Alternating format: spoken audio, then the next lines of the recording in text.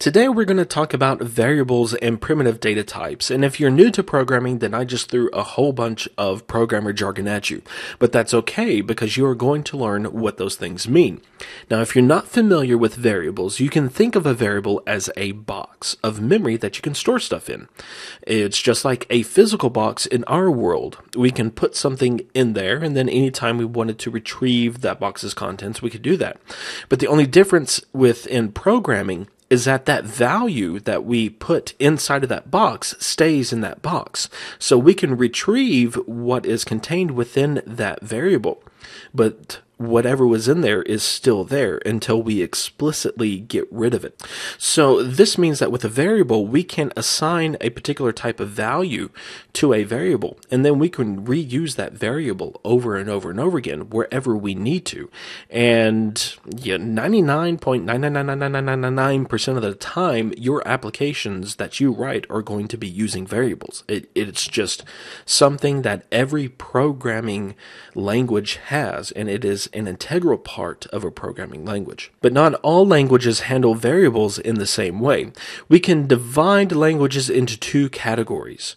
One category is static languages, which C# is a static language. And the other category is dynamic languages. Languages like JavaScript or PHP or Ruby or Python. Those are dynamic languages. In dynamic languages, we can create a variable and we can put anything inside of that variable. So we could put a number inside of a variable, and then later on, if we decided we want a string to be in that variable, we could do that. And that's perfectly valid. That's how those languages were designed. Static languages like C# are completely different. We can create a variable, but we can only store a certain type of data in a variable. And we have to declare what type of value we want a variable to be whenever we create that variable. So whenever we create, say, an integer variable, which is a whole number, we can only assign integers to that variable. We cannot assign a string to it. And that's just an aspect of static languages. Some people don't like that. I happen to like both static and dynamic languages. So it doesn't bother me, but it does bother some people. Let's create an integer variable and give it some type of integer value. Let's give it a value of 10. So in order to create a variable in C#, we have to first specify what type of variable we want to create. Now, an integer is specified by just typing int, int. It's short for integer. And int is a keyword. And a keyword is just a special word that is used by the C# compiler in this case. Whenever the compiler sees int, it knows that we are going to do something with an integer. So we have specified what type of variable we want. Now we need to name our variable. And we can name it by an uppercase or lowercase letter. Well, it can start with an uppercase or lowercase letter, or it can start with an underscore. But typically, if you are creating a variable, it's going to begin with a lowercase letter. And we'll talk about naming and all that wonderful stuff later on whenever we start talking about classes. But for now, I'm just going to call this variable foo. And this isn't something that I've made up. If you read a lot of programming literature, basically, you will see foo and the other word bar used quite frequently. It's just kind of a throwaway name that doesn't really mean anything, but whenever we need a name for a variable or something else, then, foo or bar is really handy. So we have specified what type of variable we want with int, and then we have a name for our variable foo. And now we need to give it a value. And we do that by using the equal sign and then the actual value that we want to assign to the variable. The technical term for what we have just done is defining a variable. We have declared it by saying what type it is and given it a name, and then we have initialized it with a value. Now we could do these two things with two separate statements. This is more common, how it is right now, defining the variable. But sometimes we need to declare a variable first because we don't know what value to give it at the time that we declare it. So we can declare our variable by using the data type, int in our case, and then the name of the variable, foo, and then we can what's called initialize it with a value later on. So we can assign 10 to it. This is common as well, but it's more common to define the variable by all in one statement. Just to demonstrate the rigidity of static languages, let's change this number of 10 to a string. And remember from yesterday's lesson, we begin strings with a double quote, and then we end it with a double quote. And we can see that we have a red squiggly line. Even though it's a string that has the text 10, it is still a string, and we cannot assign a string to an integer. And the red squiggly line means that that is an error. And if we tried to compile our code, the compiler would not compile. It would come back and say there's an error on line 12. If we move our mouse over this red squiggly, we can see that the error is that we cannot convert a string to an integer. So just keep that in mind, and at least Visual Studio will catch that for you. So if you make a mistake, which everybody makes mistakes, then Visual Studio is going to catch that for you, which is really nice. So let's create another variable. I'm going to call it bar. It's going to be an integer as well, and it's going to contain 10 as well. Now we have two statements here, one for the foo variable and one for the bar variable, but we can compress this all into one statement, and we do that by using a comma. And then we get rid of the int before bar, and then that's that. So we have int foo equals 10, bar equals 10. And anything else that we wanted to declare as an integer, we could do that here. So if I wanted to create another integer variable called hello, and we could assign it a value of, let's do something like foo. Now notice we didn't use a number literal, and a literal is something that literally appears within the code. Here we have used the literal number of 10 to assign to the value, or to assign to the variable of foo and bar.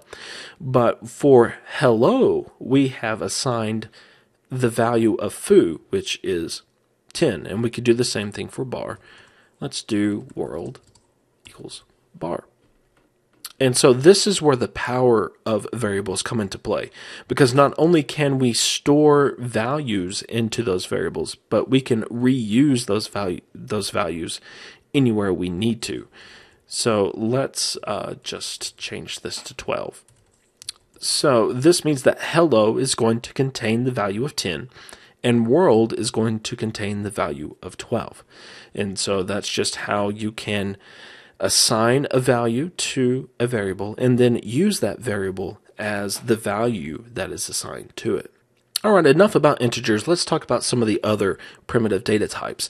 And when I say the phrase primitive data type, I'm referring to the most basic types of data that a language provides.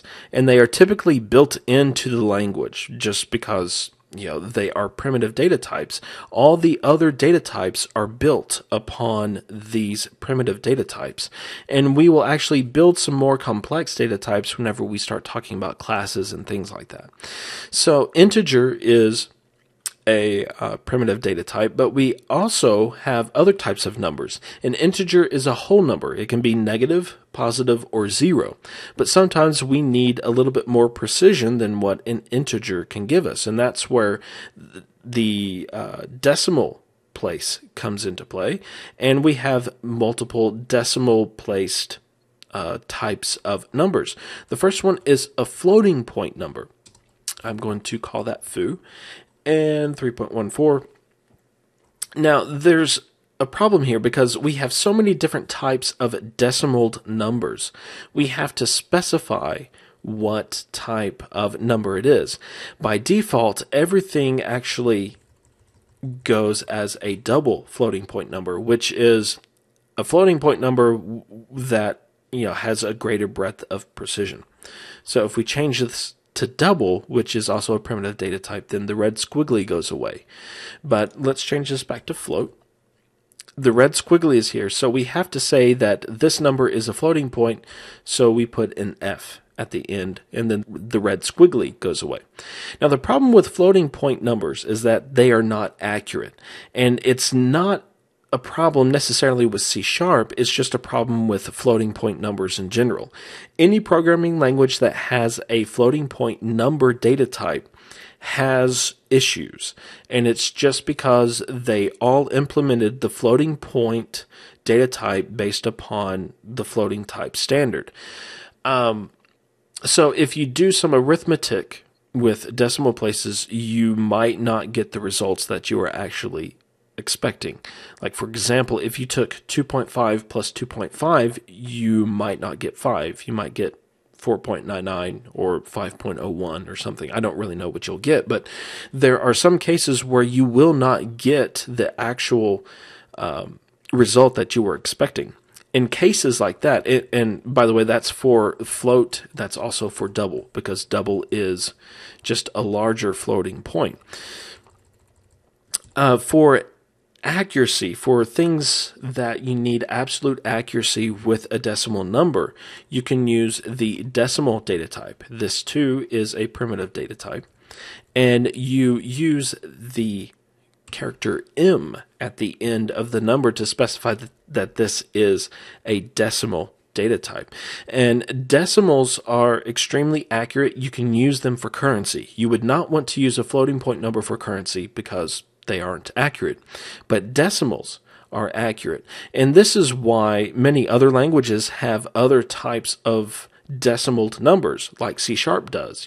C# has a floating point, a double floating point, and a decimal. And it's because floating points aren't accurate. So C#, Java, I believe C++, most of these languages have a true decimal data type that is 100% accurate, so that you can work with currency and things like that. So those are the majority of the numbers. Let's look at characters. A character has a keyword of char, and a character is just a single character. It is not a string. If we try to assign a string to a character, we are going to get an error, because a string is not a character, and a character is not a string. So to specify a character, we use the single quote instead of the double quote, and the red squiggly goes away.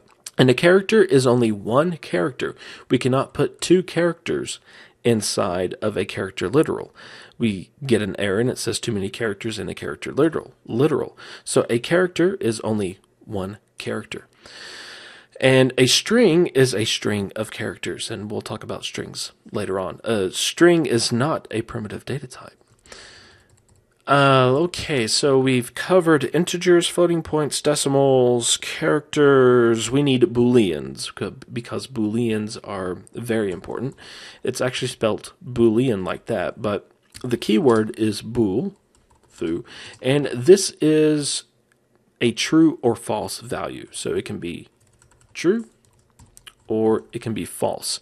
A Boolean is a lot like a bit. In the computer system, a bit has two states. It can be either on or off. So a Boolean, a true would be on and a false would be off. So that is the Boolean value. And I think that is it. Well, there are actually other primitive data types, but for the sake of simplicity, I think I'm just going to leave it at that, because there are things like bytes. There's also different types of integers that we can look at. So just to keep things a little bit simple, we're just going to stick with those primitive data types. In tomorrow's lesson, we are going to focus more on the numbered data types, the integers, the floating points, and the decimals, and we are going to look at some of the arithmetic operators, because math is something that we have to do in our programs.